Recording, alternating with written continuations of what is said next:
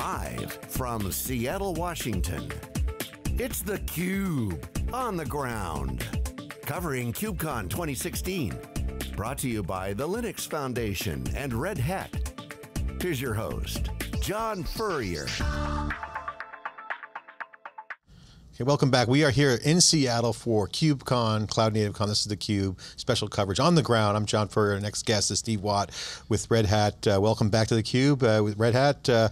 Storage and platform as a service has really been the key conversation we hear at all the different events, because EMC World, a variety of other events, and startups are coming out of the woodwork. We were covering one earlier this morning, Igneous, former Isilon guys, a different approach. But this points to this transition to cloud native where the operating models of cloud are obvious, but it's affecting the on-premise environment. Yeah. Your thoughts, because you still need storage, but you need DevOps and cloud native too. Yeah, I mean, absolutely. I think if you look at perhaps traditional on-premise storage, you had a developer needed storage, they'd ask a storage administrator for it, they would create it for them and then get an email back or a workflow ticket back that their storage is ready. That's not the DevOps new school way at all. We want to empower the developer, get storage administrators out of the workflow. So, you know, we want to give developers the ability to dynamically create their own storage.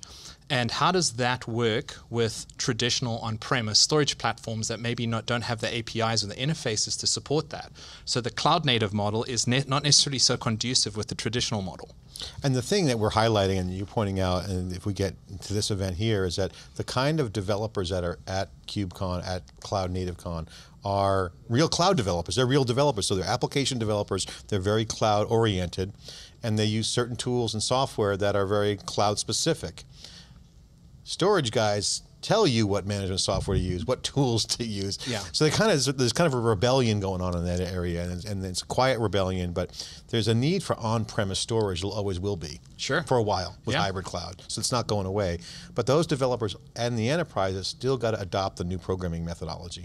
So what's the impact to a customer who has all the storage? What do they do? So I think typically a customer's journey, sort of if they're using Kubernetes, is, you know, they start off with a container, maybe set it up themselves a little bit. Everybody has a slightly different path. Eventually they'll pick an orchestrator. If they've picked Kubernetes, we actually have, you know, a wide amount of on-premise storage support. So what we've done is actually we've worked with, you know, the NetApps, the EMCs, the Red Hat storage, the storage community, and brought those folks into our community. As an example, yesterday we had the Kubernetes storage SIG. We had about 30 people there. Now, a storage SIG is a special interest group. It's the sub-community within Kubernetes that handles storage. There were folks from IBM, you know, EMC, NetApp, Red Hat. You know, so by and large, the storage community is coming in, and we're building drivers, or have built drivers, so to be able to mount storage, provision storage, etc. So it's a journey. We're getting them there, but I think there's pretty decent support for vendors, as well as like common interfaces like NFS, iSCSI, Fiber Channel, things like that as well. So talk about what you guys have done at Red Hat, specifically with Kubernetes. What kind of contributions are you making, and what does that mean for Red Hat and your customers? So I think specifically around persistent storage. Yeah, so persistent storage, you know, there's like a problem, right, with containers. I'm not sure if you're familiar with this with people. It's like containers are storage, you know, there's just no support for it, etc. This isn't actually such a problem with Kubernetes. Kubernetes, is it a problem or is a problem? It is not a problem. As of January 2015, we introduced something called the Volume Plugin Framework, where we were able to build all these drivers in for a variety of different cloud provider storage platforms, so Amazon, Azure, vSphere, etc., as well as storage vendors. So there's that approach to be able to remediate the problem. But as far as like what we do, we actually have a vision for like how this experience is meant to work. And so, you know, part of that, we were talking a little bit earlier about developers wanting to be in charge of being able to create and use their own storage when they need it to be a little more productive. And so we've built features like dynamic provisioning of storage, as well as control points, quotas, which keep the operators, let them sleep at night, that know the developers aren't running up huge bills. So we can control. Or they'll get woken up, and certainly the alarms go off. Yeah, exactly. So there's an accounting dimension, right? But productivity plus sanity, is something that we've really built into the Kubernetes community. So talk about the show here. What are you hearing in the hallways relative to your world, PaaS, storage? Because, OpenStack, we hear a lot about that. There's a lot of stuff going on under Kubernetes that's hard to do. Managing storage, managing networks, managing servers. It's hard. I mean, there's all kinds of different configurations, a lot of dynamic infrastructure, pooling of resource happening. What's the top conversations in your mind? I would say they're twofold. There's an on-premise dimension and a public cloud dimension, or maybe a mix.